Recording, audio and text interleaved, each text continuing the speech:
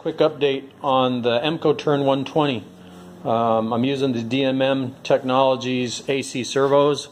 These are the DYN2 drives for the lathe, and you might be wondering why there are three.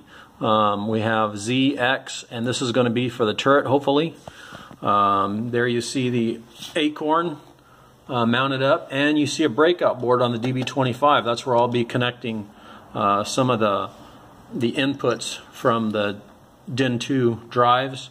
That right there is a 60 volt toroidal unregulated power supply. I added a fuse to it. Got this from John at Antec. He's been around a long time and builds toroidal power supplies. This is the power supply for the Acorn, and I've got an 6-channel NPN relay output board. This came from MD Fly, is the eBay seller. He also has a store online, MD Fly Electronics, I believe it is.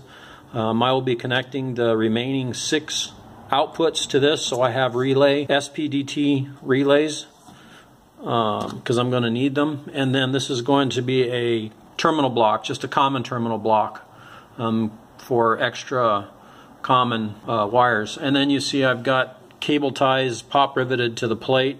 I had you'll see in a previous video or pictures that I had the protective film on here, and then I kind of laid out where all my wiring is going to go, and then I cleaned the plate, and then I put these sticky tie wrap down, but I also drilled them and I put aluminum pop rivets in there so they don't come off. You know, they're notorious for popping off when there's a lot of heat. They just come off. So I chose to do this type of affair instead of using the Panduit system on this one. So the other thing that I've done here is I've also put in, that's a cutout for a louver plate. I'll show you that real quick. There's the louver plate. It already has a fan in the door, so it blows inward, and then it'll blow out that louver plate. And then on this side,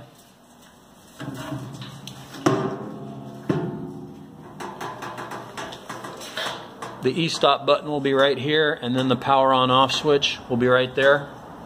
The reason the e-stop is going to be right here is because when the cabinet is mounted up, the e-stop button will be right here in this general area. So I figured it would be just as well to hit the e-stop there. You know, we'll see if that works out. If it doesn't, I might be changing it, but for now that's where it's going to go. And this, you know, I pulled the old panel off of it, and all the wires are pre-wired. The stepper motors are coming off of it to make room for the DMM NEMA 34 servo motors.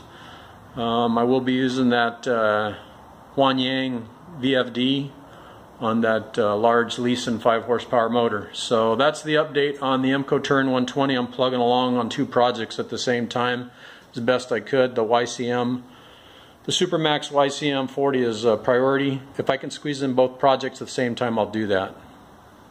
Talk to you guys soon.